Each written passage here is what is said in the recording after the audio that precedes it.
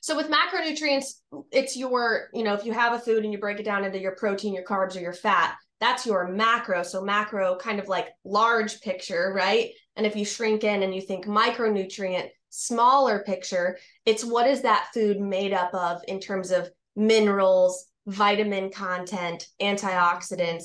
So what type of benefit does that food provide you other than just energy, right? Like satiety, calories. It's beyond that. And so a lot of times individuals aren't even thinking about that part yet because we haven't developed the understanding of what is this food providing for me in terms of my weight loss goal or my get more energy goal and feel good throughout the day. Oh my gosh, Caroline, welcome to the Root Cause Medicine podcast. Girl, I'm so excited to have you on today. Yeah, I'm excited to be here. Well, for people who don't know, Caroline O'Connor and I work together at Metabolic Mentor University, and she is a registered dietitian and coach at Nutrition Dynamic and the director of education at MMU. But we are talking today because yesterday we were both saying how a lot of people just don't know how to shop for themselves. They don't know how to cook for themselves. Like, right? They just never get taught these things. If they didn't grow up in a household that encouraged it or taught it, we surely don't learn it in school. And so we're going to pick your brain today about these basic things people need to know. Yeah, definitely. Before we get started, though, why don't you tell everybody a little bit about yourself, how you got into this, what you stand for, and then we'll jump into the questions. Definitely. So I had a little bit of a health journey on my own through college and then heading into my early 20s. I had found fitness at the time and then kind of dived into, learning about nutrition and how to cook and how to prepare, healthy, balanced meals for myself. But I quickly realized that was not the full picture. So then, taking the dietetics route, I really started to dive into more of the food as medicine role and looking beyond just the macros, because there's so many layers to nutrition education. And like the deeper you go, the more in the hole you are about finding more information. And so that journey kind of led me to where I am working as an integrative and functional nutrition certified practitioner. So helping my clients, one-on-one and helping them build healthy habits, but also going beyond that and helping them, repair internal messaging between systems and improve their lab work. And they want to look good, but they want to feel good too. So we're focusing on the inside to get the result on the outside. So my own journey, kind of struggling through that, is what led me to be so passionate about helping others. Because I went through my own journey. I'm like, I went through dietetics and I don't even know half of this stuff. Like how could anyone else possibly have the tools and the resources that you need to like truly live a healthy, vibrant lifestyle in today's society? So yeah. Yes. Oh my gosh. That truth. I mean, amen to that. I think a lot of people listening, what's interesting is a lot of people just don't even know what the word macro is, or they associate macro with like, well, I'm not a bodybuilder, so why do I need to know what macros? And I thought, oh my gosh, actually, I even got that comment the other day. Somebody made a comment about, I don't talk about, macros and food, like, that's not my thing that I talk about on my social media. Hormones is predominantly what I talk about, but I had somebody who said, I don't know what a macro is. And I was like, oh, I know. You're right. Yeah. That's a hard one. But honestly, where I want to start is, what do you see when people come to you as their integrative health practitioner? What are the common concerns? What are the struggles they're going through? Why are they seeking you out? Because I think that'll help the listeners like put an aha moment to it. Like, oh yeah, that's me. That's exactly what I'm working with right now. Yeah. I think a lot of people are dealing with, they may not title it food fear, but like food questioning, habit questioning. Should I be doing this? Is this the right food? And they get so overwhelmed with all the messages that, social media and Google and the doctor and like everyone is telling them something different. And so they get to a point of overwhelm where they just come into their session and, we're going through their food log and they literally are just at the point where I have no idea.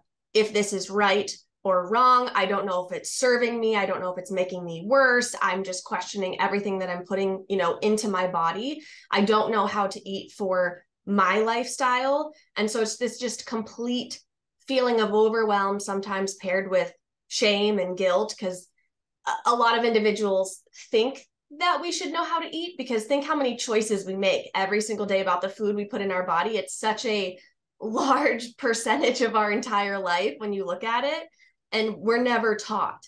And so we feel like we should know. And so a lot of times we haven't even gotten to the point of asking for help. And that's what I see predominantly, is just an overall questioning, fear type of mentality around food. Where do you start when you have that person who comes in and says, is there a perfect diet? What's the perfect diet for me? I don't know what to eat. I read that I should cut all these food groups out, so I cut them all out. I have nothing left to eat. Or I'm so frustrated at this point, I'm eating whatever I want because I don't know what to do anymore. So where do you start? So typically I'll start with walking through what a day of eating looks like. And this goes it's farther beyond a food log, right? Like we can sit here and talk about all your different types of food that you put in your body. Like I get it, but it's also your routine. Like, when do you wake up? What's happening at that point in time in your household? Are you getting kids ready for the day? Are you, rushing around in 10 minutes to prepare yourself for work and then dive into the car? So it's not just the food, but it's how are we going to get the food in? How much time do we have to make food? Do we need a quick and easy option? Can we do something a little bit more elaborate? What type of things are on your grocery list? And so we dive into the basics of that very simple structure and kind of help you navigate. When I wake up, here's what happens. Here's the time that I eat. Here's what that meal looks like. And then we start diving into the nitty gritty of those specific meals. Okay. So one of the easiest tools that anybody can use, it doesn't matter, what your nutrition education background is, what your lifestyle looks like, it's the balanced plate method. And I literally am a broken record. If any of my clients were to listen to this, they'd be like, here she goes again, talking about this balanced plate. But it's so simple to understand. And it visually, you're looking at your plate and essentially you're taking 50% of your plate and you're putting a vegetable on it, whether it's leafy greens, it could be salad, it's any type of veggie. And then you're taking 25% of your plate and you're putting a protein on it. But not everyone knows what a protein is. So then we also have to talk about, what is that macronutrient? And then the final 25% of your plate is a starchy, heavier carbohydrate. So again, a little bit of, education there on what is the difference between a complex carbohydrate, a simple carbohydrate, what type of carb should be on my plate. But it minimizes the overwhelm when we learn those kind of baby steps, because when we're not worried about portion size or weighing our food to the exact gram and logging it, it's a visual representation that takes a lot of the stress out of the choices that we're making for our meals. And this is very different than the traditional food pyramid that I grew up with, which is the base was all carbs all the time. Yep. And then went up from there. Yeah, exactly. It's like the difference would be the food pyramid would be a big plate of pasta where the entire base is pasta, which is a really heavy carb, right? And then on top, a little bit of protein, and then maybe a teensy little side salad, right? Mm-hmm. But if you switch it to the balanced plate, you can still have the pasta, but you confine it to that smaller 25% portion of your plate. Then maybe you're doing, ground turkey meatballs or grilled chicken on the side, and then a larger side salad and maybe even some broccoli, right? Mm-hmm. It's the same meal, you're just visually shifting it. And I find that a lot of individuals, they just find it very simple and easy to follow. All right, well, let's go back to the original question then. What is a macro? What is a macro? So when we talk about this, I always talk protein first, because that's a little bit, it's usually the easiest for people to connect the dots. So think any type of poultry, meat, seafood, eggs, some dairy is going to give you protein. And then we're looking at carbohydrates and fat as well.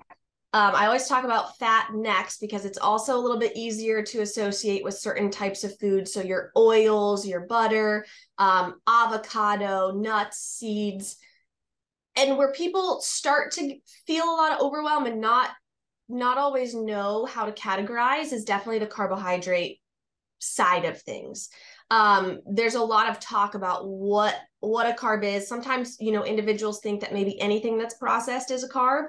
I've had a lot of clients who have that, misconception. And so we kind of break that down and look at that. But a carbohydrate, you're looking at your food groups like your fruits, all of your veggies, but then also all of the heavier items, right? Like pasta, bread, potato, rice, quinoa, your grains. And so we can take that we could talk about carbs for this entire I don't know how far you want me to get, but the macronutrients to put it simply, are the very basics of all the different food groups that you're going to pair together to make a balanced meal.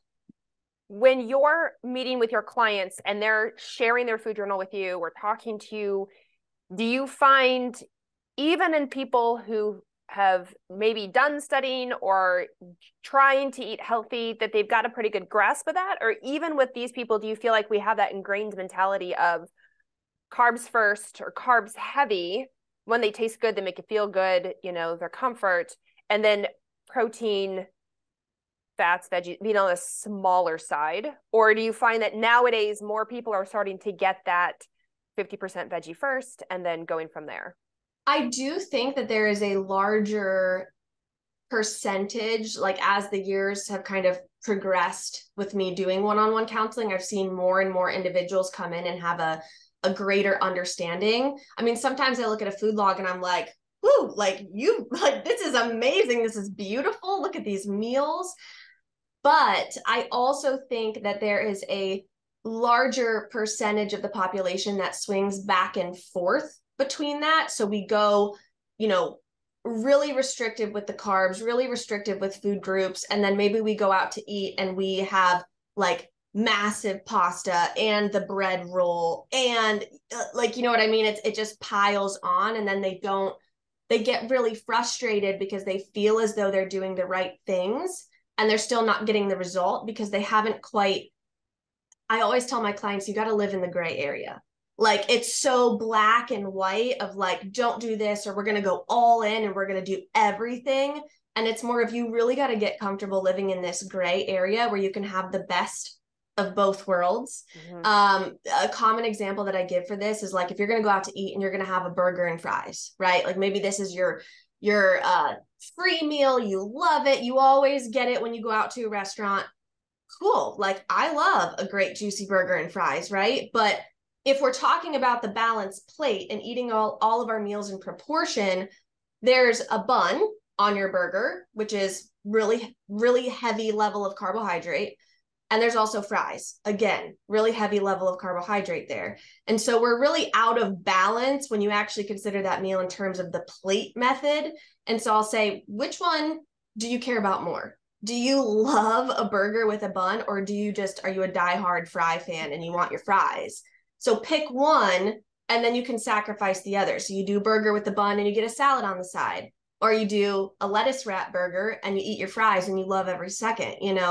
It doesn't have to be so I can never have it, Mm-hmm. Mm-hmm. And I think that's important for people to hear, because this conversation today, obviously there are people out there that are eating a particular plan, right? They're carnivore, they're paleo, they're vegan or vegetarian. And this conversation is a lot more of that 101. This conversation is a lot more before that step, because initially, people get told, oh, first of all, carbohydrates are bad, right? They're all bad. They all cause diabetes. You're going to die. Don't eat carbohydrates. So and then there's fat. No, don't eat fat. Everything had to be fat-free, from decades ago. And still to this day, I have women that are like, oh, no, I don't eat any of that. I don't eat fat because that's bad for you. I'm like, oh my goodness, there's so much misinformation out there.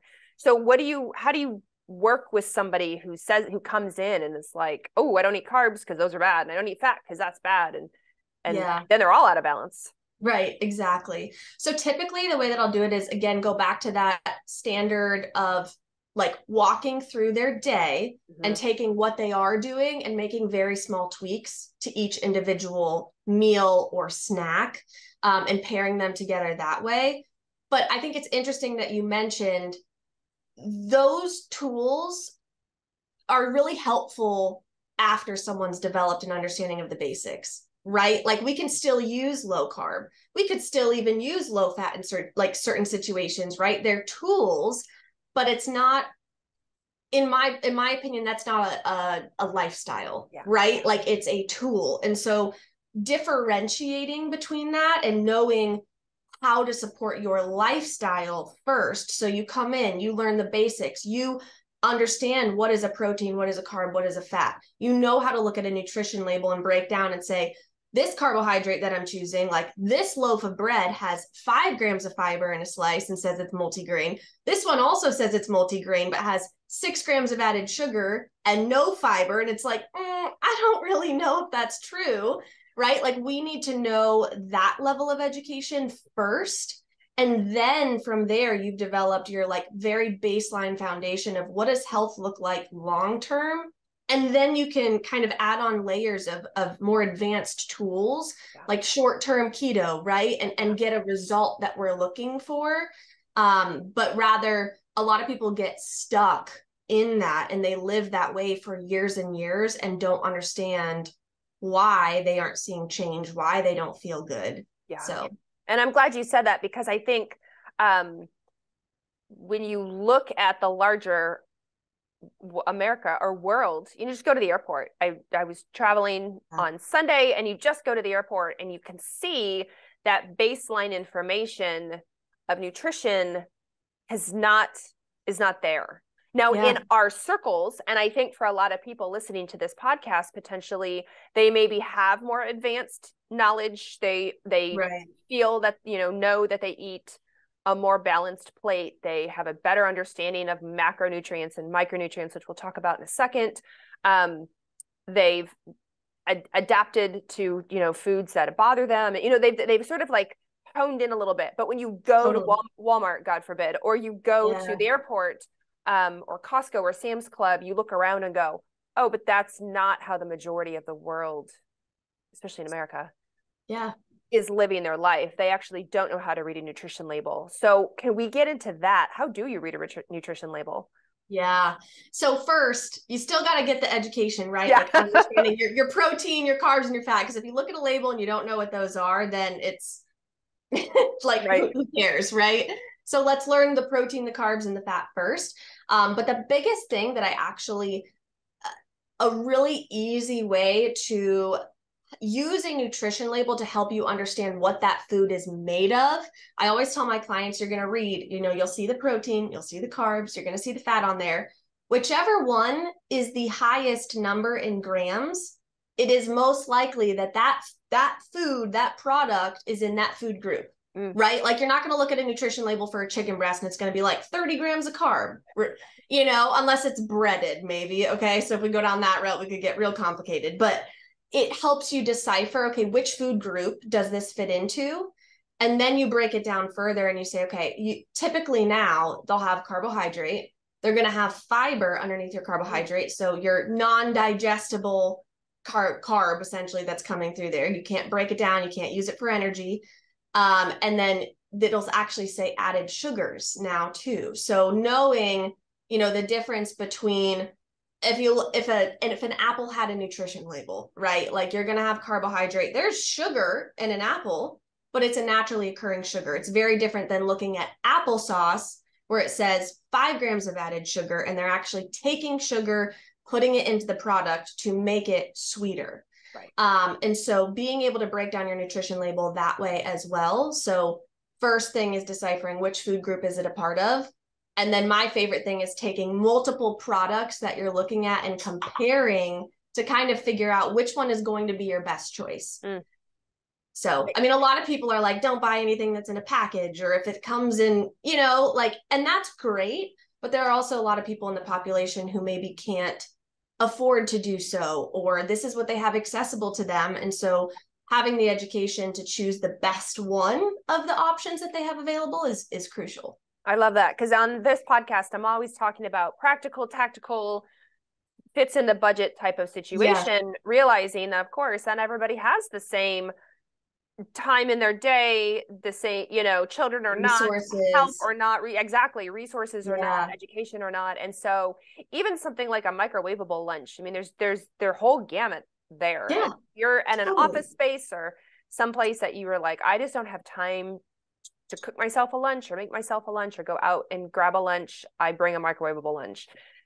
Getting some that when it's a crappy microwavable lunch, and there are really great options now. So I love that when you're like, let's talk about the label, let's talk about ingredients, and try to make the best choice for you.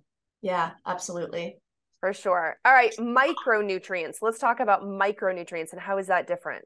Yeah. So with macronutrients, it's your, if you have a food and you break it down into your protein, your carbs, or your fat, that's your macro. So macro, kind of like large picture, right? And if you shrink in and you think micronutrient, smaller picture, it's what is that food made up of in terms of minerals, vitamin content, antioxidants.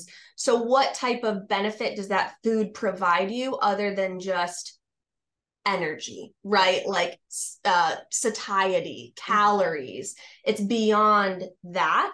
And so a lot of times individuals aren't even thinking about that part yet because we haven't developed the understanding of what is this food providing for me in terms of my weight loss goal or my get more energy goal and feel good throughout the day. And so you get the basic understanding of the macros first, and then you can say, okay, now it's actually what I kind of talked about earlier. It's taking that and using food as medicine versus just food in a sense of, what am I going to accomplish by eating this calorically, right? Right. So, and how do you decide with somebody what their macros should be? Like if let's say I came to you and I was like, I don't know what to eat, how much to eat, calories to eat. Where does somebody even start? Because man, that is overwhelming as well. Yeah. So, I mean, I do this a little bit differently. I think a lot of coaches might just plug in your information and I'll take your weight and your sex and your age and throw it in a calculator and it'll spit out your numbers, right? But I really like to see where a client is at right now. What are you doing now? So I'll typically have them track or log their food, even if we haven't made improvements, like literally what you're doing when you come in, because let's assess how much protein you're getting, how much fiber you're getting, and then build goals from there. Because if I just gave you numbers out of a calculator, you might be here, like low level, and then I just throw some numbers at you, which could be on the completely opposite side of the spectrum. That's a really hard jump to manage, especially when you haven't developed a foundation yet. So I usually take where you're at right now. How much are you eating now? How much fiber are you getting now? How much protein are you getting right now? And then say, okay, now let's take that up 20 grams. And here's how we're going to do that. We're going to add a protein shake for a snack, or we're going to do, non-fat Greek yogurt with your breakfast, and it's going to elevate your protein level. So it's just smaller jumps, and it helps people understand where they're lacking and what they're currently doing. Because if you don't know what you're doing now and you don't know where you want to go, you're not going to get anywhere. Right. No, my gosh, that's such a good point. And how often do you see, what are the trends that you tend to see when people do that and come in? I mean, do you find that not protein deficiency is common? Do you find under eating or overeating? Like what do you tend to see now? Yeah, I'd say the top 3 things would be under eating, low fiber, and low protein. That'd be the top 3 across the board, all day, every day. Which is so interesting because when I was in practice, women were predominantly who I saw, and weight loss, of course, was the number one goal for a lot of them. And I could understand how frustrating it was because they would say, I hardly eat, I maybe have protein shake for breakfast. I have a salad with a little bit of chicken, for lunch. I might have a bar for a snack, and then, some dinner. And working with your team now, it's really been even more eye-opening to see the number of people who truly do, one, not understand macros, but two, are kind of starving themselves, but having the opposite weight reaction for other reasons. Oh yeah, I think it's interesting. A lot of times people don't even know that they're not purposefully under eating all the time. They're actually just so focused on eating clean and eating healthy that they are like unintentionally under fueling for their training style or their level of activity or their busy lifestyle. And they just don't even realize because they just really love salad. Like, you know what I mean? Like, that's great. Like, please keep eating your salad, but we also need to do X, Y, and Z because you're a busy mom, because you work full time, because you train 4 times a week, you know? Yeah. So there is a lot of intentional dieting and restriction, but there's also a lot of females specifically who just don't realize how high their calorie requirement might be and how much better they might feel, how much more muscle they might build and see in their body composition if they were feeding and fueling the way that they should be. So it's very, very interesting to see that actually, because most people even come in, even when they're eating salad 3 times a day, they're like, am I eating too much? Like, okay, I can already tell you that you're not. Right. Right. And I think I love that you said when you were trying to fuel somebody up, there's a plan. It's not like, if you eat whatever you want. Exactly. It's not like you measure out their salads, you get their macros and it's 1,300 calories. But yet again, right, they're super busy, full-time job, kids and training, and you're trying to get them up to a higher calorie count. It's not like, all right, go ahead and jump yourself up 600-700 calories tomorrow. Like that would be detrimental. Yeah, smaller steps. And actually a really great kind of hack to do that, because a lot of the people who are under fueling, they're typically under fueling with carb is the usual trend. In a really great way, if you are someone that trains and you do weightlifting or maybe you do spinning, cycling, whatever it is to start adding in carbs around your exercise. So maybe not even changing the way that you're eating the rest of the day. If you're a little tentative or hesitant about adding the carbohydrates back in, if you add them in before exercise and after exercise, that way we're really just stimulating and fueling muscle growth. And we're not just jumping up your carbohydrate intake from 0 to 100 in the course of like a week. Right. Do you find that there's a lot of hesitation for people they come to see you because they want to change, but they're also hesitant to change because you're about to change their portion size or maybe their calorie intake, and that can be hard. Yeah, it can be really hard. I would say 50-50. There's 50% that are hesitant, and then the other 50%, it's like a breath of fresh air of, I'm allowed to have that. Like, I can eat a banana. That's not, you know what I mean? It's really 6 to 1/2 dozen in terms of the response. But I'd say, especially in the individuals who are a little bit more hesitant, taking small steps and also helping them understand the importance of carbohydrate for their body, for their lifestyle, and also I think it's important, like what we talked about earlier, just because you're adding carbohydrate back in and developing, sustainable, healthy habits, it doesn't mean that you can't use low carb as a tool later on. There's so many tricks of the trade of carb cycling and you know what I mean, intermittent fasting, like so many other modalities you could use to still get your result. So I never look at anything as like, this has to be forever, which can be very reassuring as well. Yeah, absolutely. So speaking of that, even just the foundations, when you like, how do you help somebody shop or pair together a meal? Or, there's a lot of people don't even know how to cook. Yeah. Nobody taught them how to cook, boiling water. That's a tough one. So where do you start with those people? Yeah. So usually we'll sit down and make a list together of proteins that they like. So we'll walk through that on a session and then make a list of all the carbohydrates that you like, the fruits that you like. Do you like rice? Do you prefer potatoes? Do you enjoy sweet potato? And then also make a list of the fats that you have accessible. Is it olive oil? Is it avocado? Is it almonds? And then I will lay out their plan so that they just kind of pick from the columns. So like, you know, lunch, you need a protein, you need a carb, you need a veggie, and you need to cook with a tablespoon of fat, and you get to pick. So they'll know based off of their list, you know, they can choose their preferences, but it still keeps a structure around it for them. And then in terms of individuals, well, I'd say there are some people who just really don't like to cook. And so in that case, maybe we do, you know, meal prep options, meal prep companies. You know, the Whole Foods has a great section where they just cook all the food for you. You just go in, you bring it home, and then you pair it together yourself. So there are other avenues to take.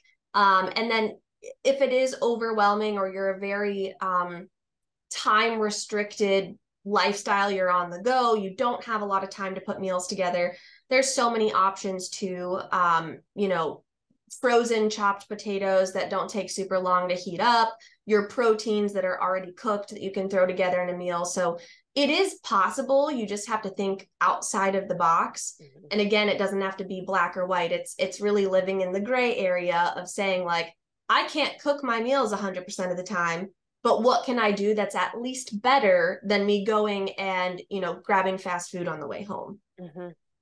And actually, so speaking of that, like the number of clients that come to see you, how popular is fast food? I mean, I know fast food is really popular, but generally by the time somebody's maybe coming to see you, are they still a fast food fanatic and they're looking to break that, or have they worked through that? The only things I'd say the two most popular ones, Chick-fil-A and Starbucks. Like, you know, Wendy's has like left the list, like McDonald's is gone by this time. We're not talking like Burger King. We're not talking like, you know, the real like greasy like fast food. They're going to Chick-fil-A and they're getting a salad. Mm-hmm. But you look at the nutrition facts on a Chick-fil-A salad and we're not looking so hot there all the time. Like, you know, it's not always as balanced as we think that it is. So that's another thing that I always sit down with clients and say, it's unrealistic to say that you'll never eat out at these restaurants again. So let's look at the menu together and break that down and say, what is your best option?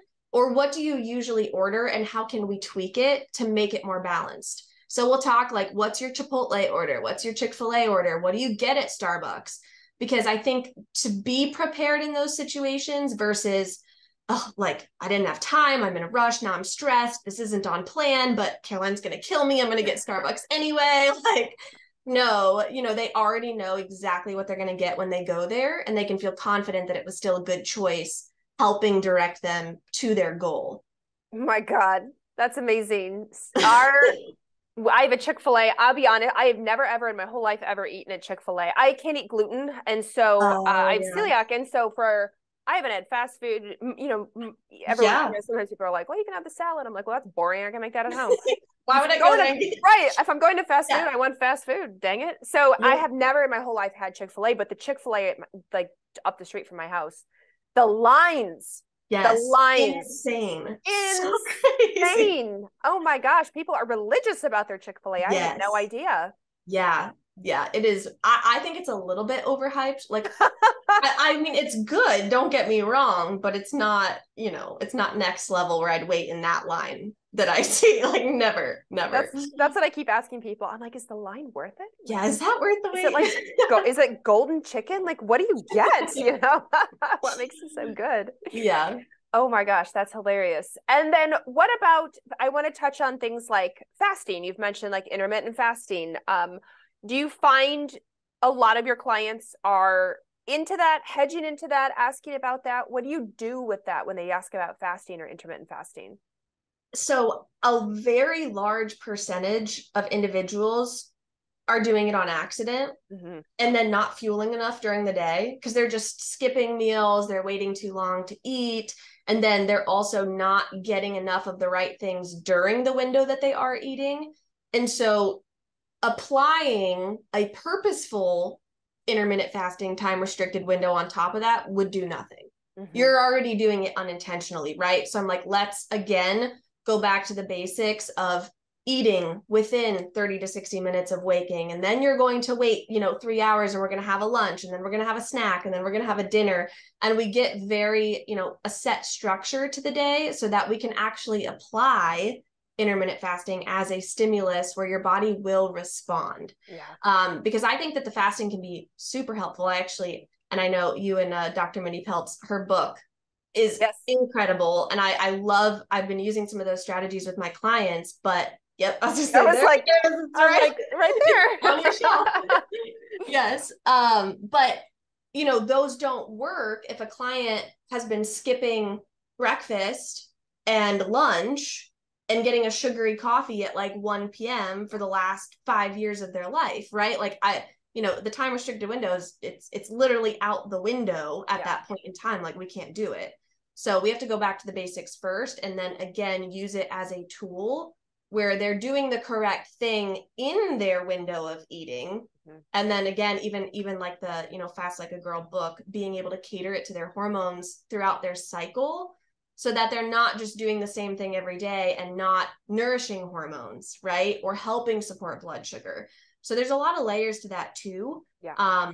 But just like dieting, if someone comes in under eating and they're like, I want to lose weight, well, the first thing, I'm not going to cut your calories because you won't respond. Like you're already under eating. So you have to kind of it feels counterintuitive for a lot of people, but you have to get yourself back to the foundation first before you can apply a stimulus and actually expect a result. Right. And I think a lot of people are trying to do that on their own. And so they get fearful. I would have patients, again, who were under eating and wanted to lose weight. And when I would bring that up, of like, well, actually, we need to have you fueled up, and they'd have I'm having hormone issues. I'm super fatigued. My skin doesn't look that great. My hair is falling out, whatever. And the other symptoms were as well. Like, well, you're actually under eating and I need to fill you up a little bit. And then they would panic. I'm like, well, I'm not going to do it all willy nilly. Like I'm not crazy. Yeah. I'm not, we're going to have it does require a plan. And obviously it depends on the person, and I see you and your team do that all the time, but I remember the fear in patients who were like, well, I'm already eating 1,200 calories a day. I'm like, oh, your body is adapted to being like a little mouse. No, I know. Yeah. And I tend to get clients that match my personality, right? So like I'm a little more blunt, I'm a little more forward, and I will just straight up ask them. I'll be like, well, what do you want to do? Cut your calories 500 more? Yeah. You know what I mean? Like when they're so stuck in that really low calorie range and they come in and they're under eating and they're like, I want to lose weight, the only option to go is up right now. Like you are in the bottom of the hole. So if we want to be able to put you in a deficit again, I explain it in terms of cycles. Like you're going to climb up and then you're going to go down, and then you're going to climb up the hill, and then we're going to go back down, and then we'll do it again, and we'll do it as many times as we need to help you get the weight off. But you can't stay in the hole forever, which is what got you here. Right. And the great thing is too, I want people to understand that you are doing a lot more than that, right? When it comes to weight loss, it's a whole, as I say all the time, it's a whole ass system. So it's not like you're only micro controlling the calories. Like you are absolutely looking at, all the hormones and gut health and stress and, all the things that go into immune system. And I think when people are sitting at home and they're trying to Google or read somebody on Instagram about it, all they focus on is the calories, because of course that's all we've been taught through the years, not realizing that the whole system gets addressed literally as a whole. The calorie part is just one part of it. Yeah. And even with what you just mentioned, right? Like with the cycles of reversing and refeeding and bringing calories up, probably won't go well if we've been under eating for a really long time and the thyroid isn't nourished and the adrenals are shot and the gut is all out of whack because we've been eating like fake sugar, low fat. There's so many other things that you address at the same time as you're maneuvering calories up so that you can get the best result and the body doesn't, freak out, panic. So. Yeah, absolutely. And it takes time, which is the other thing I love that you said. Obviously, if you and I had a magic pill that would just let you, I talk about magic pills all the time for all sorts of things, like progesterone or cortisol or whatever, testosterone. But if we had a magic pill that was like, hey, tomorrow you will be at your desired weight, body shape, whatever that is, we would not gatekeep. We would give it to you, but that doesn't exist. To truly do it in a healthy manner, it is going to take some time and working with somebody who knows what they're doing versus trying to Google search it and continue to cut calories. Absolutely. And sometimes what you do to get to your goal isn't always what you have to do to maintain it long term.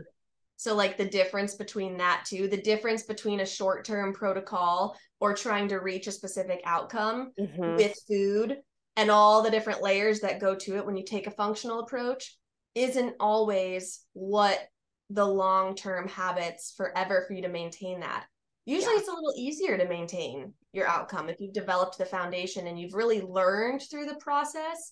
And if you truly allow it to take the time that your body needs to get to that outcome, it makes the maintenance of the outcome so much easier. But if you push and you push and you try to get there faster, that's where people have a really hard time maintaining their result. And they'll tell you that. They'll come in and tell you like, oh, yeah, it was a roller coaster dieting, yo-yo dieting, or I, pushed it really hard. I lost 20 pounds, but then stress happened and I gained it all back. And it's the sharp up and downs that's actually pretty detrimental to the body. Yeah, absolutely. Oh my gosh. All right. Well, Caroline, this has been amazing. I love that you came and just like dropped all sorts of knowledge around the foundations, because on this podcast, we go heavy into a lot of topics, and I'm a big fan of the foundations. And so when I interview guests, I often say, let's start with the basics and then we'll build up from there. And I just so appreciate you coming on today. So where can people find you, and all the places where they find you on social media, for those who want to learn more, and even maybe be a client, because you are taking clients? Yes. Slim few, but she also works with a network that are amazing. So she does have several colleagues that she can refer to as well. Absolutely. Yeah. So you can find me on Instagram at the Simply Fit Dietitian. And my website is that as well, thesimplyfitdietitian.com. So I love it. Fantastic. Well, thank you so much for being on today. This has been thanks for having me. So helpful, and I just appreciate it as usual.